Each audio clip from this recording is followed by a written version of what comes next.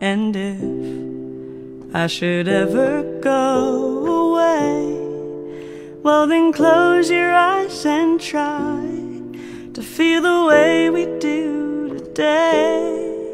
And then if you can remember, keep smiling, keep shining, knowing you can always count on me. For sure, that's what friends are for. For good times and bad times, I'll be on your side forevermore. That's what friends are for.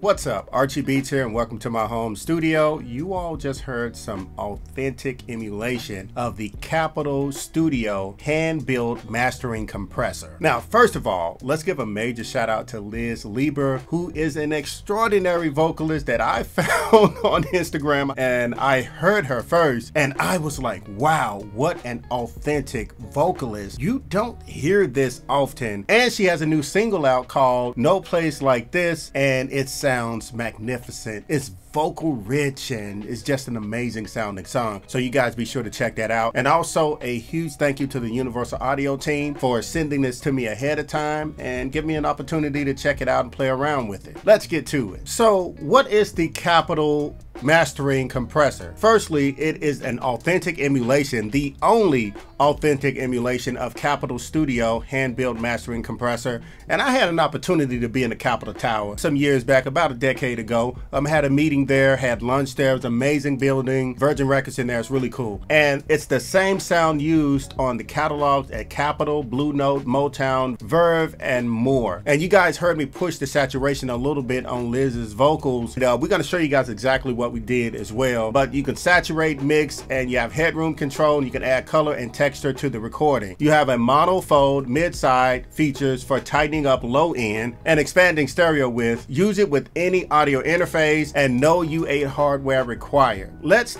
take a look at the screen and let's talk about what we did here. So here are Liz's vocals. We got them kind of maximized here. So what I did is that when we put it on the master fader, of course it just responds a certain way. We put it on an actual aux track, the auxiliary track. We went with the Hitsville EQ, which is a really cool vintage EQ from the Hitsville.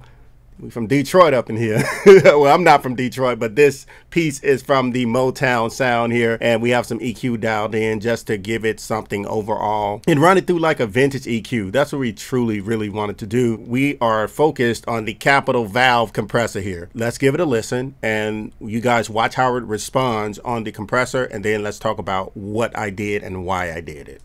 And if I should ever go away, very warm. Well then close your eyes and try to feel the way we do today. And then if you can remember, keep smiling, keep shining, knowing you can always count on me. For sure, that's what friends are for. For good times and bad times, I'll be on your side forevermore. Just authentic, man. That's what friends are for.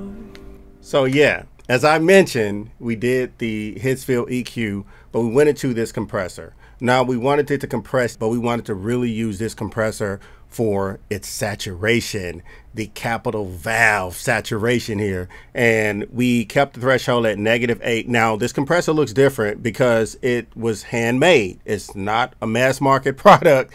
It's pretty much was created by the guys, the engineers over there at Capitol. So we wanted to, like I said, give it a little compressor, a little saturation, but we also didn't want to go too hard on the ratio of the compressor. So we got it like dialed right in at 12 o'clock up here. The ratio is right there, which will translate into, let me look at my physical compressor here because we were playing this by ear, about 5.1. And the release, we got the release set right here, a little bit over the MF, mid fast, medium fast. We're looking at some analog classic stuff here. And then the attack is set to medium. I really didn't want to hit her vocals too hard and have the compressor acting slow, but I also didn't want it acting too fast on her vocals as well, because we're dealing with the electric piano as well. We're dealing with the Rhodes here, and she's playing the Rhodes too. So we ended up with just an overall nice glue. As far as the shape, we kept the saturation about 55%, as you guys can see down there. The headroom didn't touch it at all, but we had the mix all the way up. I didn't really want to deal with the wet and dry parameters, because you can do a lot of that stuff with the compressor if you understand how the compressor works. Some people prefer it that actually know how a compressor works